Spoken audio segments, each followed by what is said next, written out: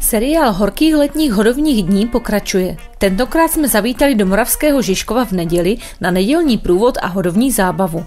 Nádherné žižkovské kroje ozdobily ulice Moravského Žižkova a také náměstí.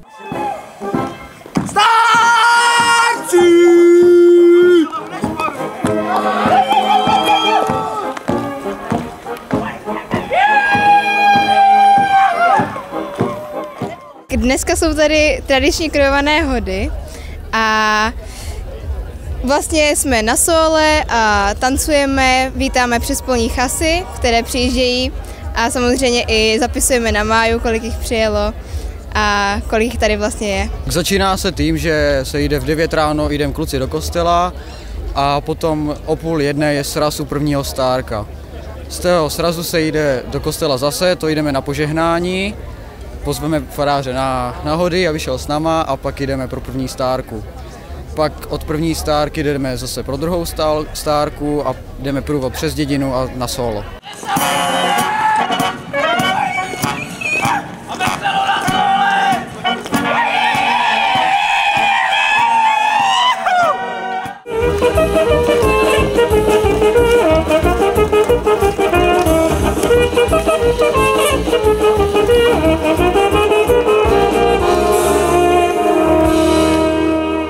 Na sole právě se zatančí solo stárci, to znamená, že kluci se ukloní nám, my klukům a začneme tancovat a pak se kluci vymění, aby třeba první stárek tancoval i s druhou stárkou. V programu zatančili i děti z dětského folklorního souboru Žižkoviánek, který vede pan Jan Ivančic. A vystupovali jsme na předhodové zábavě, která probíhala včera, kdy se stavěla máje.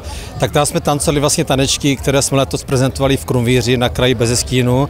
A to jsou věci, které se celoročně nacvičují, protože děcka jsou malé, takže ono to trvá dlouho, než se nacvičí nějaké pásmo. A dneska už česky akorát byla vlastně průvod, kde jsme s dětmi dopředu se chystali na valčíky, polčíky a tyhle věci, které uplatní do budoucna jednou.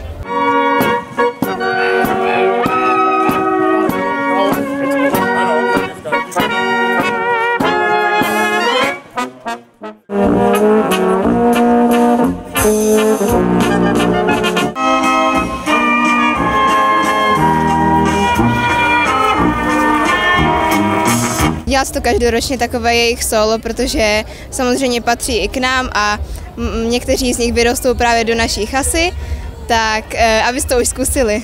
Chasa z Moravského Žižkova a Velký Pílovic mají k sobě blízko nejen vzdáleností a tak na svých hodech dávají prostor návštěvní chase pro jejich speciální solo. Protože jsme vedlejší dědina, tak si dáváme solo, že si zavedeme stárky naše jim klukům a zase oni nám.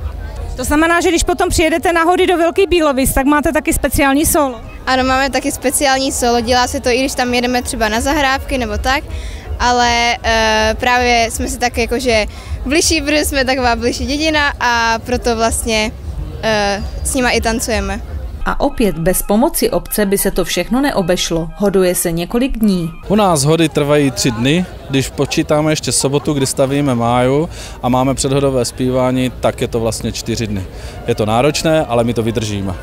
V neděli je klasická hodová zábava, co potom je v pondělí a v úterý? V pondělí to jsou naše hody, kdy zpívají mužáci, máme tady pak zastupitele, kteří mají své solo, mužáci solo a jsou to takové ty naše žižkovské hody. A v úterý dáváme nebo přenecháváme, nebo stárci mladí dávají ty hody našim ženám. Kdo je organizátorem hodů v Moravském Žižkově?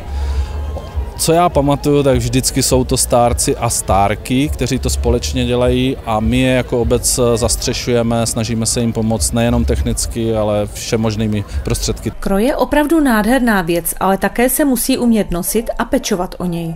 A stárkování, tak to je obrovská čest, ale také zodpovědnost. Jaké doporučení mají současní stárci a stárky pro své budoucí nástupce? Hlavně se na to pořádně připravit, protože je to opravdu náročné skrz zařizování a všechno. A aby se fyzicky připravili na verbuňk a aby si to hlavně užili.